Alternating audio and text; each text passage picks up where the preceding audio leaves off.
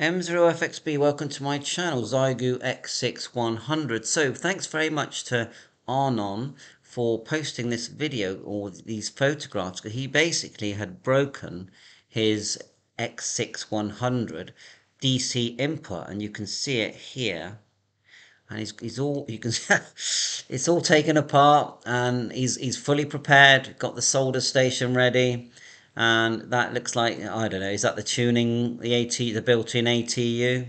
Maybe we should just grab that and build ourselves a good ATU, because it does work so well. That's the battery there. It looks like two modules. At the top here, you've got the rear housing. I have noticed that if you take the screws off the sides, okay, of your ATU 100, sorry, your X6100, the front just opens up like a sandwich, and it really got me scared actually when it did it. So look, he's got side handles here, and there's the original plastic side parts. These are the legs here, all very sensible. A nice little protector cover for the BNC, and then all your screws here. I do like your workstation, Aaron. Excellent. And your little tweezers. So that looks like, is that possibly the new DC connector? Maybe that's the old one. Possible. So let's just look at his pictures. And it is nice just to see this close up, isn't it? And it's just go across.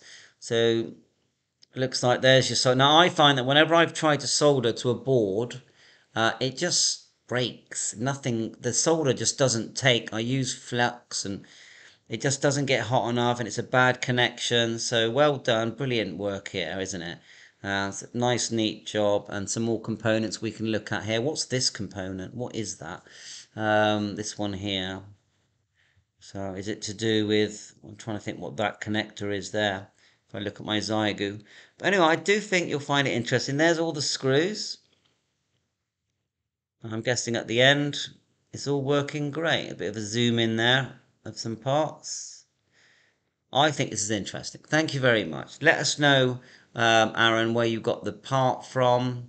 I'll put the link in the description here. It's on the Xiegu X6100 group here as well. So thanks to the group creators as well. 7-3, catch you on air. All the best.